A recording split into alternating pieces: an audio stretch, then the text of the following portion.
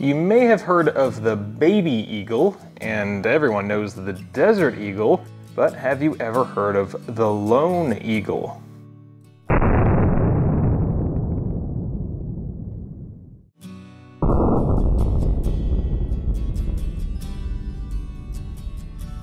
This is an interesting piece of what is now firearms history, since they don't make these anymore. So let's take a look at what we've got. This particular example is chambered in .308 Winchester, making it the most powerful pistol I own. And the caliber can be changed by swapping out the barrel assembly, but those are pretty hard to get a hold of. The mechanism here is pretty interesting. It is a cannon-style breech that is loaded a single shot at a time. And then after it's closed, the hammer still has to be cocked with this external lever here.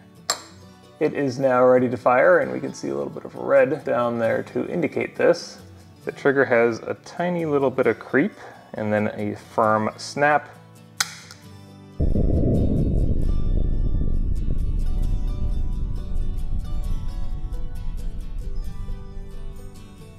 And the breech can be rotated to spit the expended casing out.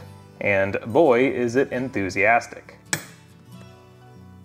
Before Magnum Research picked up this design, it was sold as the SSP-91, and the design goes back even farther than that to the mid-80s.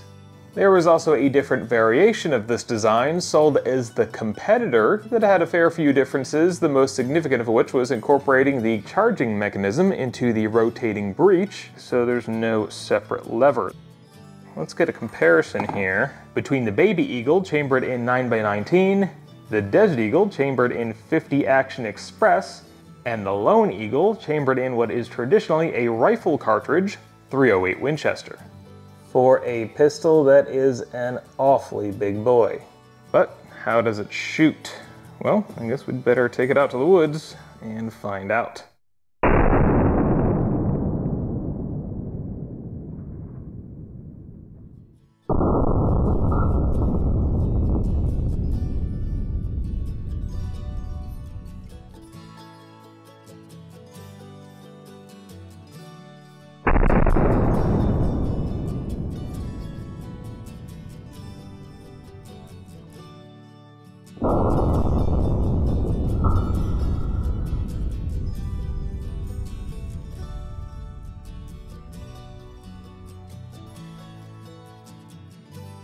Yeah, it shouldn't be surprising that this thing is a bit of a handful, but it sure is fun. At some point I would like to get a proper pistol scope on here and do some longer distance shooting, but even just with the red dot, it is a blast, literally, just plinking around with it.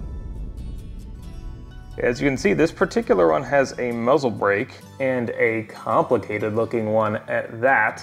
But it seems to do a pretty good job because the actual recoil impulse is not real sharp and painful, as you would expect from a rifle cartridge in a pistol.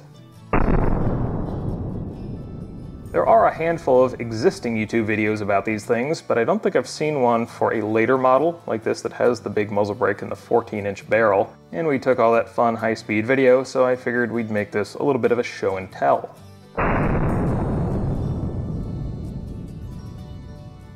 Thanks for coming by and sticking around, and maybe, sooner or later, we might have another video like this one, because it's always fun to geek out over unique stuff.